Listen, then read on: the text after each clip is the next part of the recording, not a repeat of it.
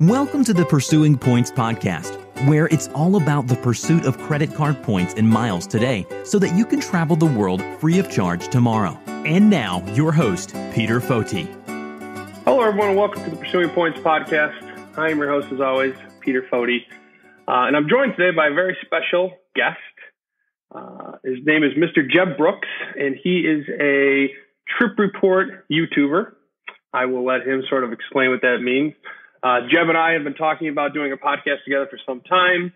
Scheduling made it somewhat difficult, but we're finally here, which I'm super excited about. I think he's got a lot of good stuff to tell us today. So welcome to the show, Jeb. How are you?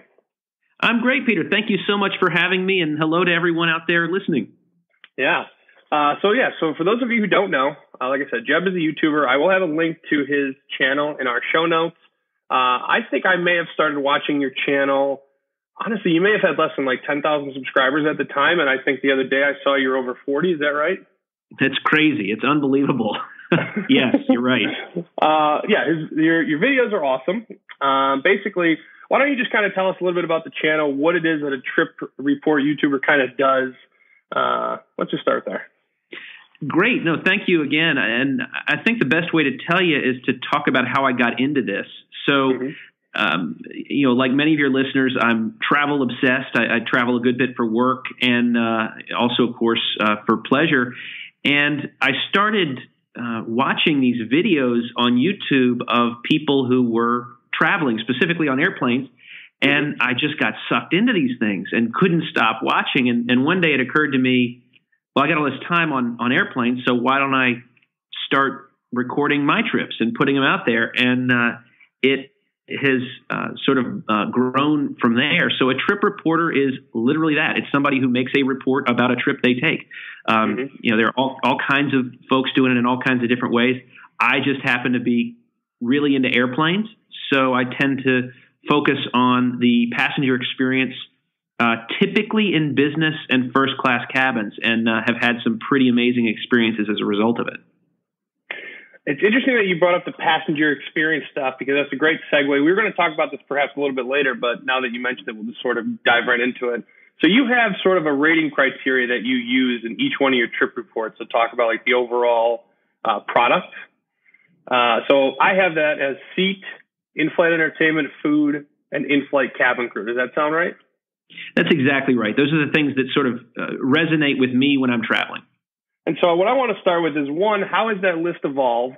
And then two, I want us to talk a little bit about sort of the evolution of that passenger experience, right? Obviously flying in, say the 70s is obviously a lot different than it was today. In some ways it's better, in some ways it's probably worse. But I want to know from your perspective, both since you started YouTubing and I guess even since you started flying, how has that sort of evolved along each one of those ranking criteria that you have? Well, it started out really because it was a way for me to organize what I was doing, to make sure that I hit the things. Look, as a passenger, obviously, element number one is, can I get from point A to point B? That's really all an airline is responsible for in their contract of carriage, and that's even debatable depending on particular circumstances. Yep. But then as the airline experiences I've had have evolved, to use your word, and I've opened my eyes to other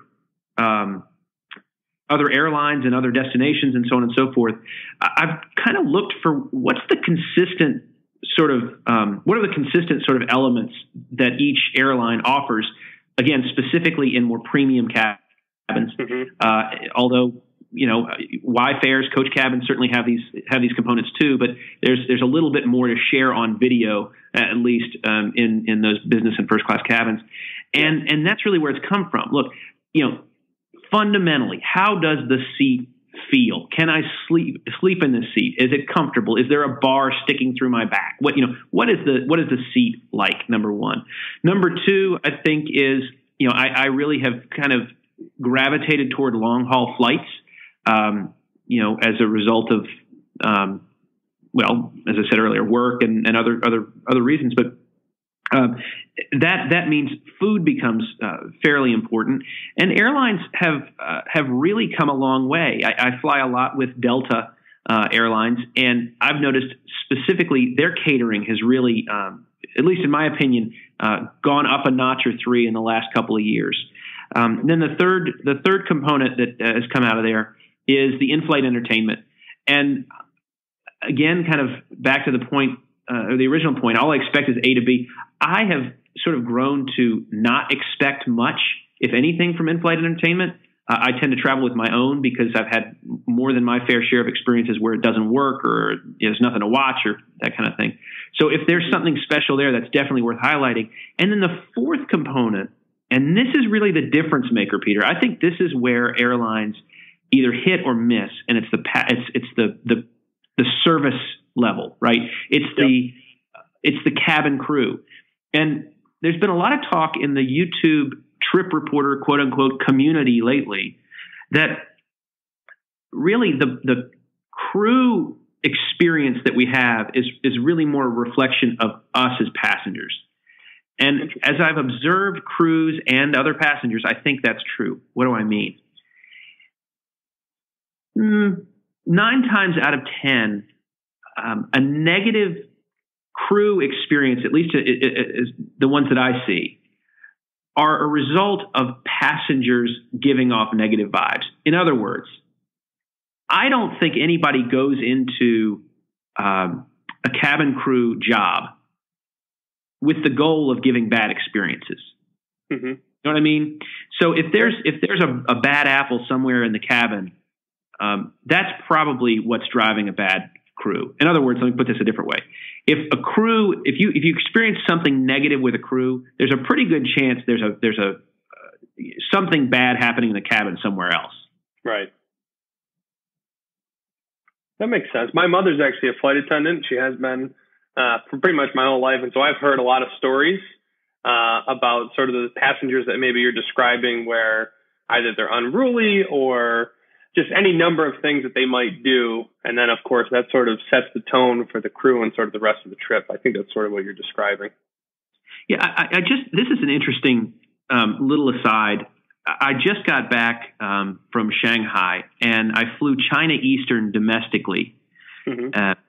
And it had been a long time since I was on a Chinese airline. And there was a guy who was a member of the cabin crew whose responsibility was basically security. So he came on and made an announcement in English that he was responsible for controlling any unruly passengers, anybody that was jostling or causing any trouble. So they've taken it to another level, and I don't know. I think it was a federal requirement in China, but certainly China Eastern. That was an interesting element for me. Interesting. Yeah, I don't think I've never had that experience before, but certainly. And I think another thing too is like expectations that people have, and if you have these very high expectations and then they're not met, maybe that's going to cause you to act a certain way.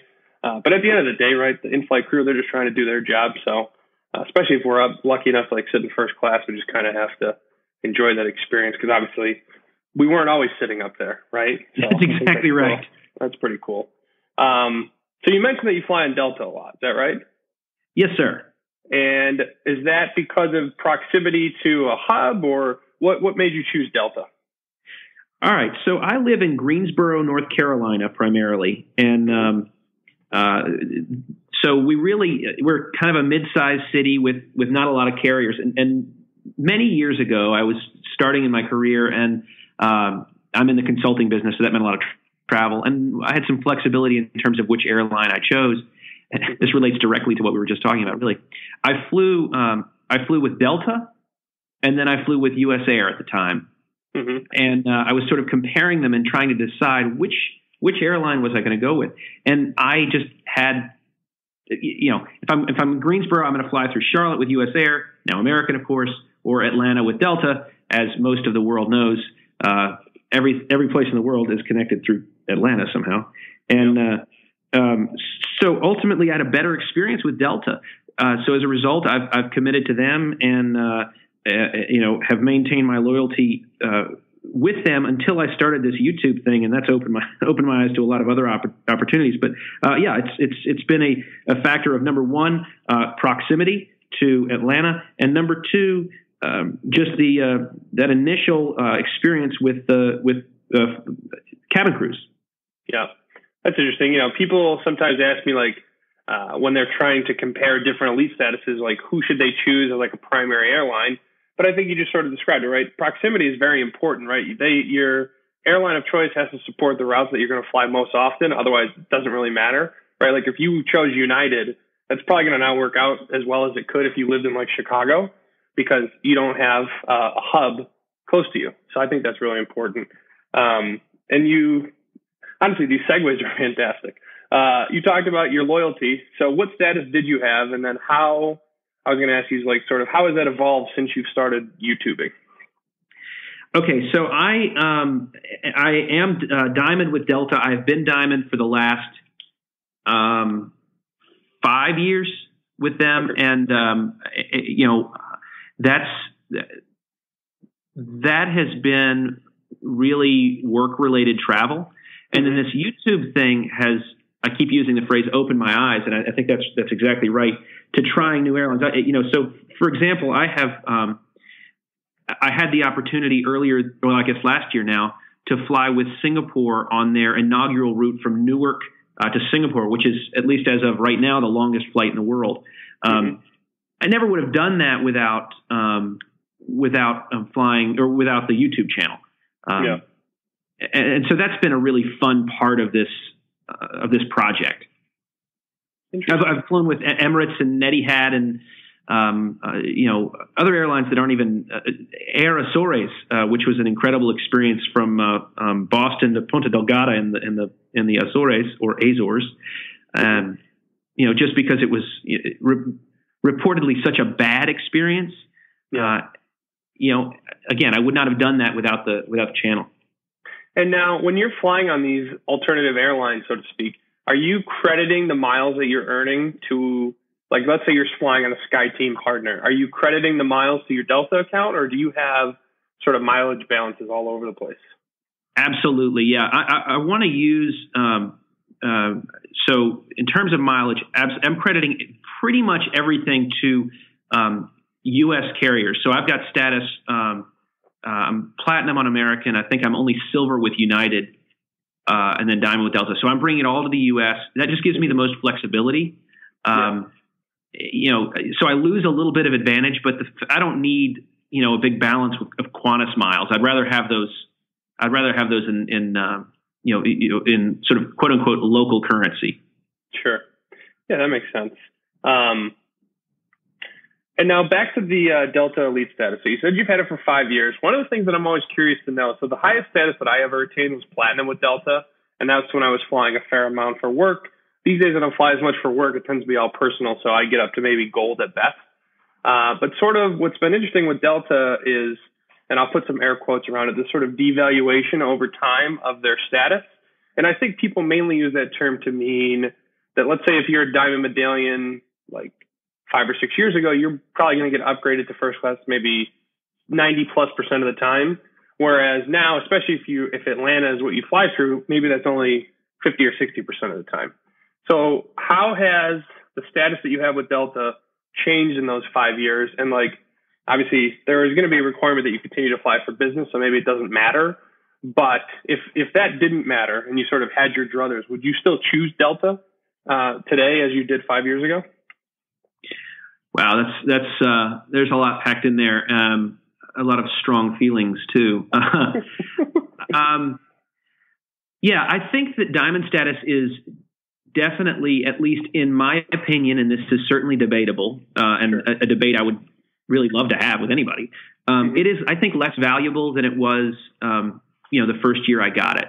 I think part of that is the fact that, how about this? There is talk in the frequent flyer community that the value that came from Diamond status several years ago, will return this year as a result of and then especially next year, as a result of the fact that they brought that credit card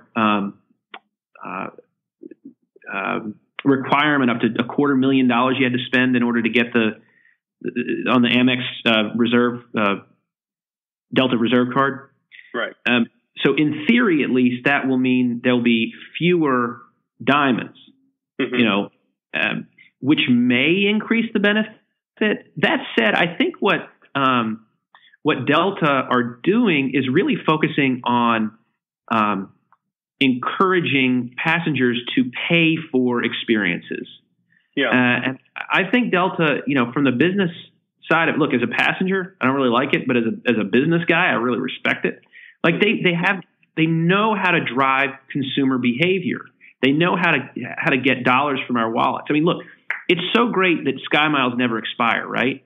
Yeah. Well, because they never expire, they've got to devalue them. Mm-hmm. Right.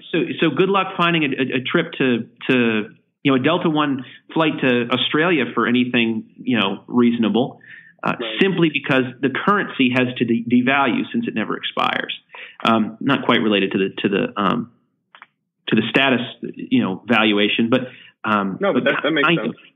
Mm-hmm. So would I still fly with Delta today?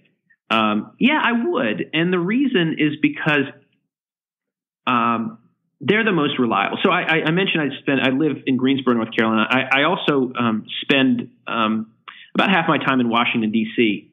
So I have two options there. I can, in terms of flying between Greensboro and Washington, I can leave Greensboro on American Airlines, regional carrier, CRJ 200, and fly directly from Greensboro. Or I can drive to Raleigh and grab a CRJ 900 with Delta connection right into Reagan as well. Now that adds an extra hour because I've got to drive. But ultimately, I picked Delta not out of loyalty to the program and to the Diamond status, but rather because they just run a more reliable airline. Mm-hmm. If there's about a 60% chance, roughly, that my flight between Washington and Greensboro with American is going to be delayed significantly, and by that I mean more than an hour. Whereas with Delta, the things like clockwork, I find they run a more efficient airline. Interesting. I think that makes sense. I think that you are the target market for Delta from like a business traveler perspective, right? And I think their goal, like on-time percentage, is probably the most important thing to them, because if business travelers are consistently dealing with delays, they're probably not going to travel for business on Delta anymore. So I think that makes sense. Go ahead.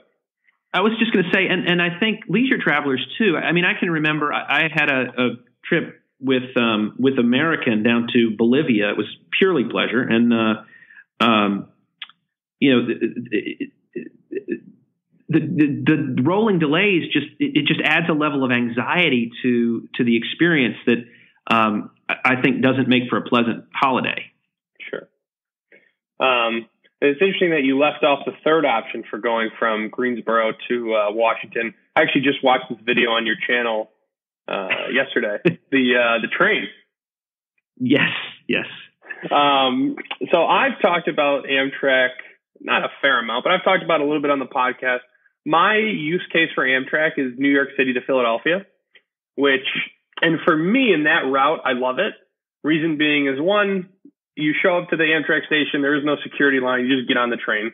And it turns out that flying actually takes longer from NYC to Philly than flying does, especially in New York, because you have to get to the airport, which takes sometimes an hour in and of itself. But your experience was a little bit different than mine. Can you talk about that a little bit? I learned a lot about that. So that was, a video going viral, again, air quotes, in the trip reporting space is a relative thing. But the closest I've ever come was that Amtrak video. And there are true loyalists to Amtrak, people who absolutely take passion for something to another level. And I was looking at the Amtrak experience through the lens of somebody who is a frequent flyer. And that is not the way to look at Amtrak, according to Amtrak fans. And I received a great deal of hate on that video, which is part of the deal. And I was grateful for the feedback. Amtrak I found to be, for the route between Greensboro and Washington, it was significantly longer than certainly flying and even driving. I think that the reason that you take Amtrak on a route like that is not necessarily because it's the best way to go. It's about, experiencing the scenery or riding the train, or it's the only option you have for whatever reason. Look, I get the nostalgia of it. I think there's some really interesting routes, it sounds like, out west where you can really experience the country.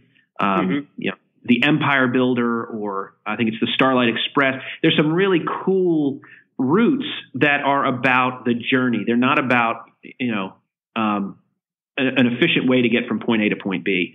And that said, I think you're right about, taking the train in the Northeast makes a ton of sense because you don't have the security, time, and so on and so forth. Interesting. But you are going to give it one more shot. Did I read that? You're going to try maybe a sleeper train, something like that? Yes, I am. I am getting up my nerve. I'm afraid I might be recognized by one of the people who I offended. So I need to like get a nose job or something, and then I'll go. Okay. Like I said, everybody should subscribe to your YouTube channel. We'll be keeping an eye out for that. Okay, so we've talked a lot about the travel. This is like sort of a credit card focused podcast, so I do want to try to talk about that a little bit. Let's start with, so you mentioned the Delta Diamond waiver. So for those of you who don't know, Delta, you have to meet either their MQS or their MQM requirement, which is segments or miles. You have to fly a certain number. And then you also have to either meet their MQD requirement, which is medallion qualifying dollars. What is it for diamonds? Is it 12,000 or 15,000? 15,000. 15,000. So you either have to spend 15,000 on Delta, or in years past, what you could do is spend 25,000 on any one of their co-branded credit cards to sort of get rid of that. And the reason that was so valuable is that to meet the 15,000 spend, you basically have to be consistently flying in first class. If you buy a lot of economy tickets, it's going to be hard to do.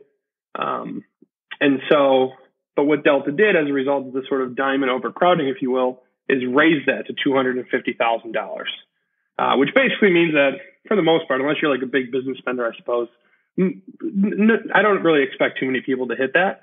And so from a diamond's perspective that actually is earning the status by flying alone, it sounds like that's beneficial for you. So I guess the first question is, do you have any of the Delta credit cards, or have you ever had them? Yeah, I do now have a Delta Reserve credit card. In the past, I had a couple of others back when you were sort of able to layer things and all that. But I've decided to concentrate most of my spending. So I'll use that Reserve card for large purchases, just to get the additional sort of miles that you get out of that. But my day-to-day spending is on a Chase Sapphire Reserve card. Interesting. Okay, so you have a Chase Sapphire Reserve, you have a Delta Reserve.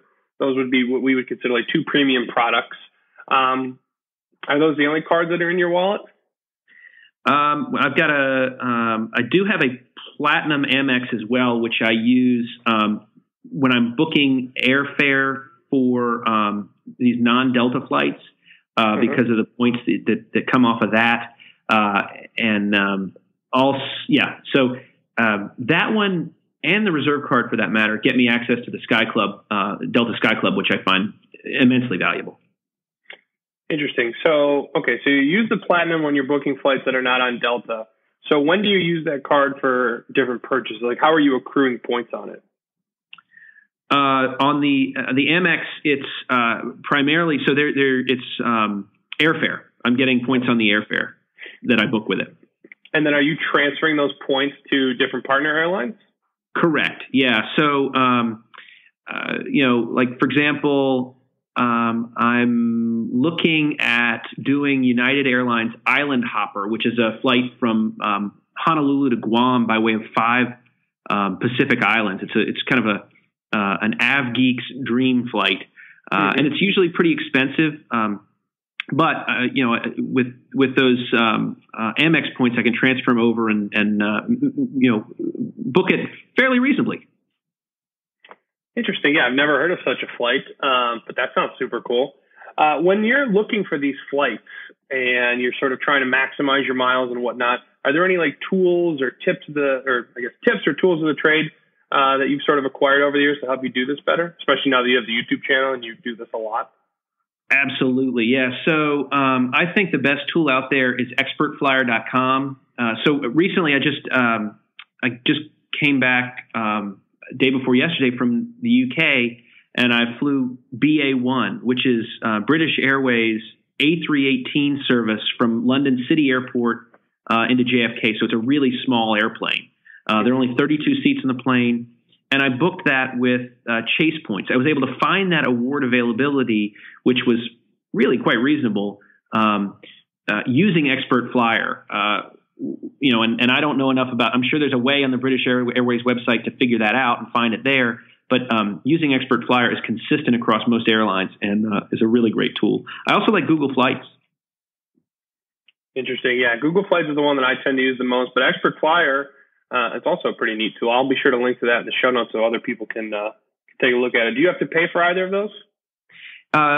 Google Flights, no. Expert Flyer, there is maybe, I don't know what it is. I want to say like $19 a year, but I could be way off on that. I'm sure we can put it in the show notes. And it's well worth it, to be able to really, look for availability, not only in terms of awards, but also checking seat maps for flights. It is, I think, the best way to sort of play the, if I'm flying in economy on a long haul flight, particularly, how do I find that row that's empty? How can I defend my seat? Because you can really see the seat maps very clearly. It takes a little time to learn. It's kind of an antiquated interface, but it's a really slick tool. Awesome. That's the first. What was the term you used? Defend your seat, defend your row. Oh yeah. If you what do they call it? The lie flat bed at an economy fare. So if you can find one of those 3 or 4 row sections without anybody in it, and sort of keep an eye on it. Defend your row. In other words, you can see see what's going on, who's moving around where, and all this inside Expert Flyer. Whereas you're relying on a friendly gate agent or something like that if you can't see a seat map on a particular airline. Yeah, no, guess what? I do that all the time. If when I'm flying JetBlue or Delta, I'll have their app open right up until they turn off. When they start boarding, they disallow access from the app to change your seat. But right up until that point, I'll be checking it to make sure that I don't have anybody next to me if I can help it. So that's cool. I'm glad. I like coining that term, though, defend your row. That's pretty neat. Okay, so you have the Delta Reserve, you've got the Chase Sapphire Reserve, you have the Amex Platinum. Have you considered adding any other cards to your portfolio, like any other the Chase cards, like for example the Freedom Unlimited, so that you could earn points on that and then transfer them to the Reserve? I have thought about it, but I sort of have this system down, and you get comfortable with the way things work, and then and you sort of accept it. But you're right. I think there are some really compelling cards out there that would probably complement what I'm doing if I pull the trigger on them. Yeah. Well, yeah. I mean, for example, and I talk about this a fair amount. Like the Freedom Unlimited doesn't earn the same ultimate rewards points that your Reserve does, but you can actually transfer those points to your Reserve so that they come out the same. And of course, with the Reserve, you can transfer them to partners. You can redeem them for sort of a 50% travel bonus, etc. So that might be something to keep in mind for the future. And obviously, you're all set with lounge access. You can pretty much access anything with those 3 cards, which is pretty cool. Awesome. So I was going to start with this at the beginning, but I guess we'll sort of wind down the show with this. So on your website, which is greenergrass.com, again, I'll link to that. You say that you want to travel to each of the 193 UN member states. And that seems like a very audacious goal. So I'm interested, did that come up as a result of the YouTube channel, or did you have that before? And can you give us an update on how that's going? Yeah, so I had an unbelievable experience back in 2012. Really, I don't hesitate to use the term life-changing. I was able to take a trip literally around the world. So it was one of those great round the world tickets. It was a Sky Team ticket, and I hit about 12 countries in about 35 days or so, and it really opened my eyes to the idea of international travel, which up until that point had not been something that I'd really considered. I loved the feeling that I got of moving from one culture to another. So going from, say, Monaco to Madagascar in a matter of just a few hours.